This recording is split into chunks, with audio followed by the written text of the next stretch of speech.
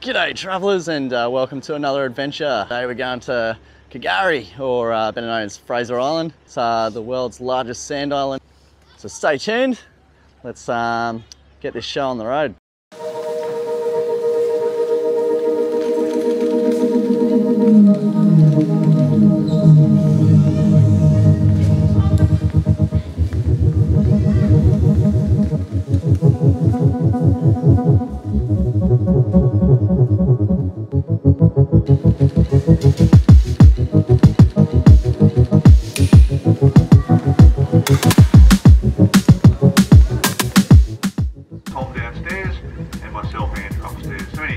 Hassles or queries throughout the trip, don't hesitate to come and see any one of us. A couple of brief things as far as safety is concerned. Very unlikely event someone falls overboard, located on the vehicle deck. We've just left the boat ramp, and Captain's given us his safety message to get over to the island, and it's going to take, I reckon, about 30-40 minutes.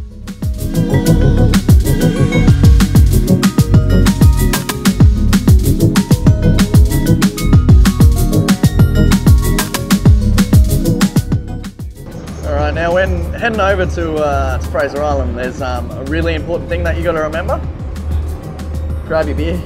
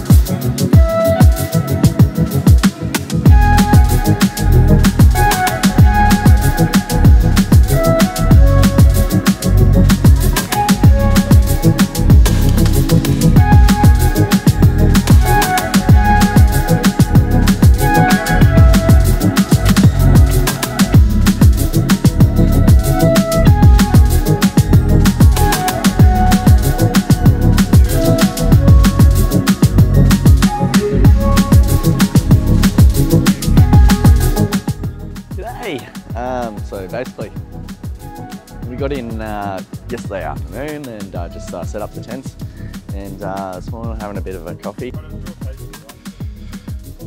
This little espresso machine there. Yeah. Pods in the top, comes out the bottom, pump it out. Pump out the little espressos.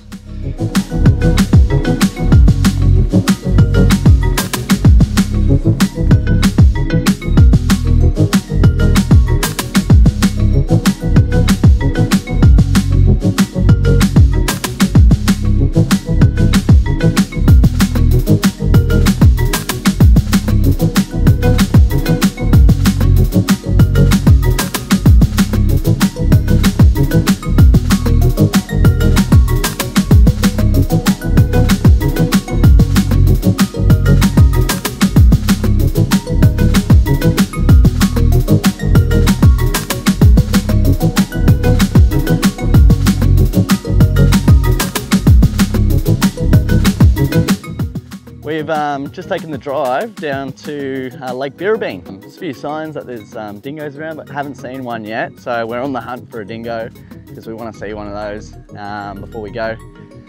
But oh geez, it's just beautiful. Look at this lake, Lake Birrabeen, fresh water, you beauty. Just heading down to Lake Shore. We're just driven up here. So this is another lake that we're going to show you. This is the largest lake in Fraser Island, we think. So can't take food, can't take any drinks down here because there are dingoes, and they don't want to, you know, attract any dingoes to humans. It's a bit of a safety risk. Yeah, the guys are already down here. We flew the drone at the last lake. This one will look pretty similar on the edges, but oh, look at this. Got a few families down here having a swim because it's nice fresh water to take a swim in.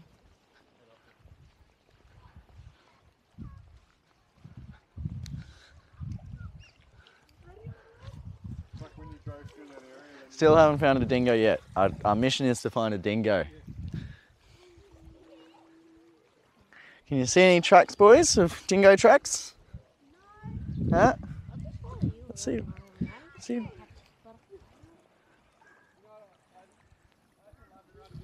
Feet.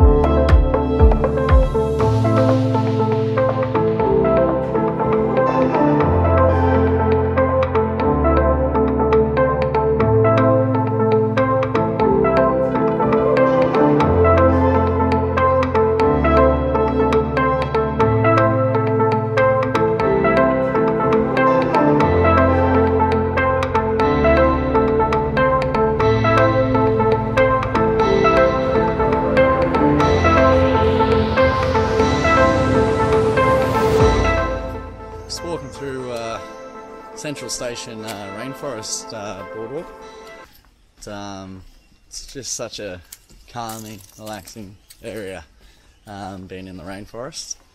You got this beautiful creek that's next to it, which is just full of the most crystal clear water that you'll ever see.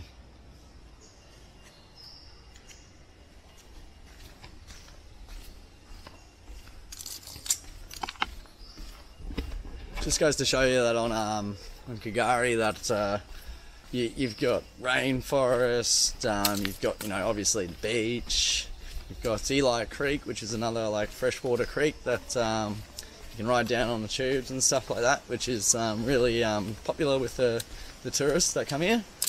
But there's just so much to do and see on Fraser that everywhere you go there's just something else to look at. We've come down to the SS Mahino. There's an ocean liner belonging to a union company of New Zealand. It operated in the Tasman Sea, crossing between New Zealand and Australia from 1905 to 1935. It was also used as a ship by the New Zealand Naval Forces during World War I as His Majesty's New Zealand Hospital Ship No. 1, which is now shipwrecked on Fraser Island.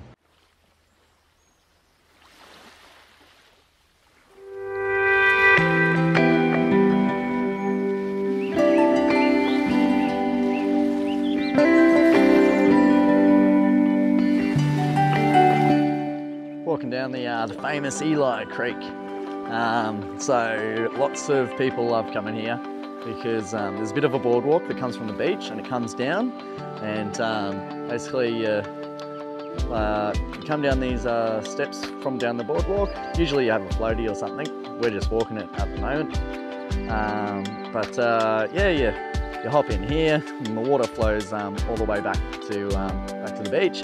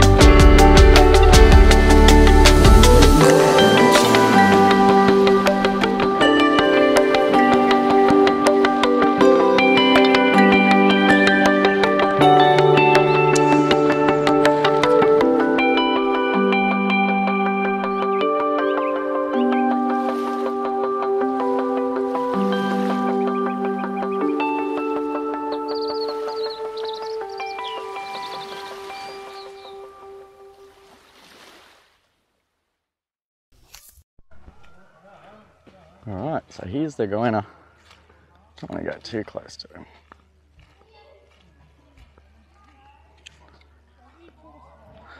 See, I don't want to get too close to those guys because they've got a nasty bite with bacteria. And if a goanna ever comes after you, what you do is lay on the ground, because what they want to do is, when they're scared, is climb up the tallest thing. Cool. It's just a little guy, that one.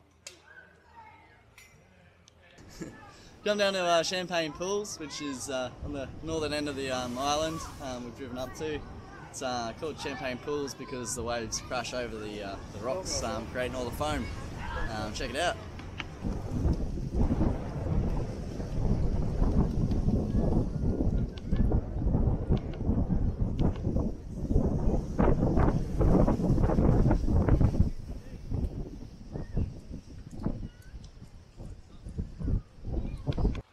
Just come into Ocean Lake. It's one of the many lakes that's on K'gari, and it's all sorts of things in that lake, from turtles and eels, all that sort of type thing. Down this track here that I'm going down, apparently there's even funnel web spiders in the ground, so you got to be a bit careful where you're walking. So, like, let's have a look. I'll show you in front of me what I'm sort of walking through now. And right next to me is Ocean Lake. See if you can see a little bit of that there. Actually, I might head back to where the crew is.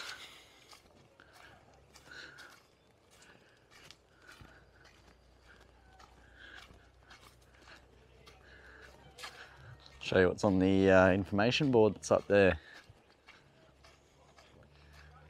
The section up here is where you can go for a bit of a dip.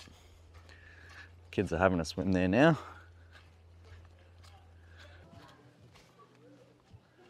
So you got the freshwater turtles. They're the funnel web spiders. You gotta watch out where you're walking. Pelicans. It's like some type of prawn.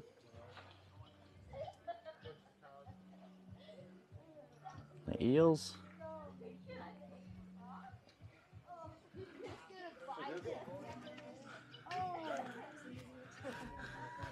At the back here. Skinks, all types of birds. Goannas, I've seen a couple of those.